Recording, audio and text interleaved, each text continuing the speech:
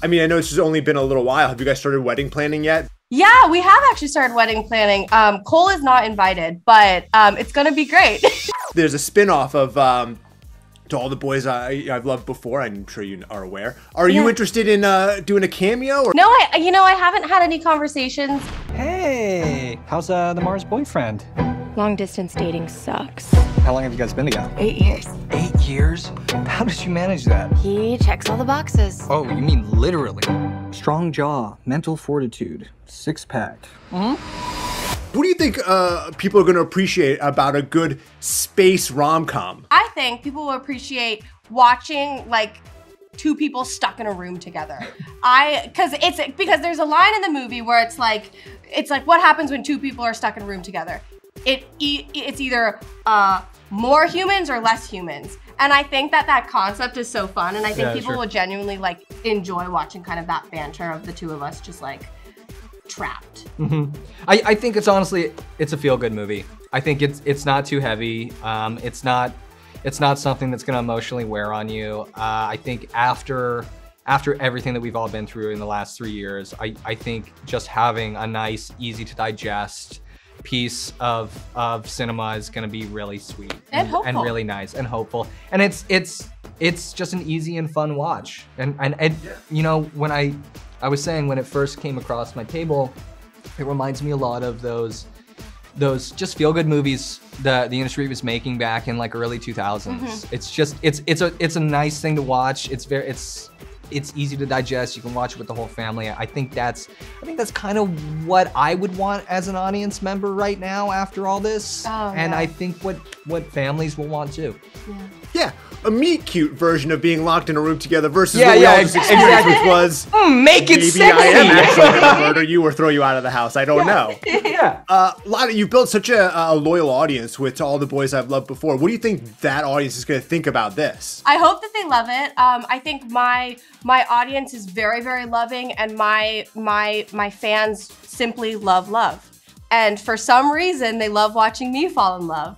And it's, to me, in terms of my career, I really do want the projects that I am a part of to have the audience leaving feeling hopeful and uplifting and believe in love. So I hope that they love it. If they don't love it, it's Cole's fault. It's not mine.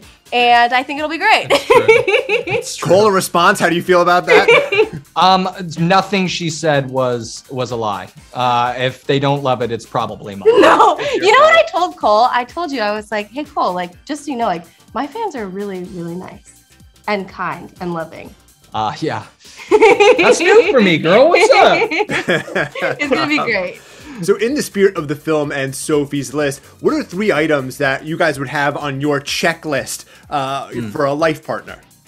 Ooh. I mean, first off, let me preface this by saying, I think if you have a checklist for a life partner, you're probably starting off on the wrong foot. Yes, yes. Let me just put that out there. A lot of people have them, though. You'd be surprised. surprised. It's A lot true. of people have them. No, I would say, I personally, someone who's funny. Someone who's funny, someone who is kind, and someone who my dad likes. Yeah, I mean, I think that's important. I think someone, for me, I think someone that your dad likes. Yeah, it's important to me. Yeah, very important to you, for sure. Yeah, that's cool. No, I think foodie. I think humor, experimentation for sure. I think the ability to explore an adventure is really big for me. Like big experimental eater, that sort of stuff is really important, and someone that loves to travel. Lana, you recently announced your engagement. How many of those qualities does your partner have? Oh, he has all of them. He did ask my dad for my hand in marriage, which was very important to me. I didn't tell him to do that, so the fact that he did do that was really, really amazing.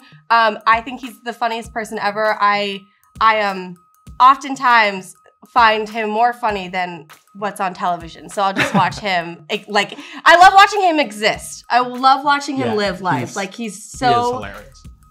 Amazing. He has it all, and I love him very, very much, and I'm very excited. Kudos to him for going out to dad. Yeah, Dealing with the in-laws is serious business, man. That can be very scary. I was very nervous about that when I got engaged. Oh yeah, no, he was. That's not to say he was very afraid, but he did it anyways, which I think is brave. I mean, I know it's just only been a little while. Have you guys started wedding planning yet? That's also a very intense period of life. Yeah, we have actually started wedding planning. Cole is not invited, but it's gonna be great. It's true. I uninvited myself. Are you uninvited yourself? Well, on paper I'm uninvited, but realistically I'm the guy way in the back in like a wide brim black hat standing by the tree that everyone's going like, who's that mysterious who's that person? No, but we have started wedding planning. It hasn't been stressful for me. Well, it hasn't been stressful. No, it hasn't. No, because the film is about people going to Mars, and this is a thing that humans are beginning to explore right now. Yeah.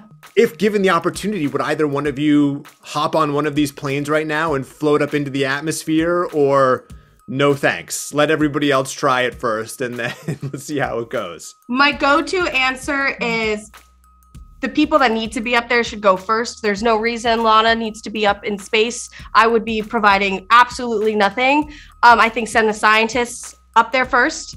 I'll come, when it's commercial. I mean, I agree. I cannot think of any legitimate reason why you I need to should be up in space. But I guarantee you that if I am allowed on any of these vessels, I'm going to make it a riot. Ever since I was a kid, I've dreamt of going to Mars. You can keep my dream alive. Come with me. You cannot, under any circumstances, leave my room, okay? This is gonna suck, isn't it? Only for 35 days. I'm gonna bring a fiddle. I don't even play the fiddle. But the worst is you learning how to play the fiddle. I'm going to play the worst fiddle in space. Yeah. Yeah, Sure. put Cole on a ship so you can learn to play the fiddle. Mm-hmm. So Lana, there's a spin-off of To All the Boys I've Loved Before. I'm sure you are aware. Are you interested in doing a cameo, or are you going to pop up in that? Have you had any conversations? No, I haven't had any conversations about that. However, I think that I'm very excited for Anna Cathcart, who plays Kitty. This is kind of her turn now to kind of fall in love and have new experiences. So I'm very excited for her, and I think she's very ready and capable to do so.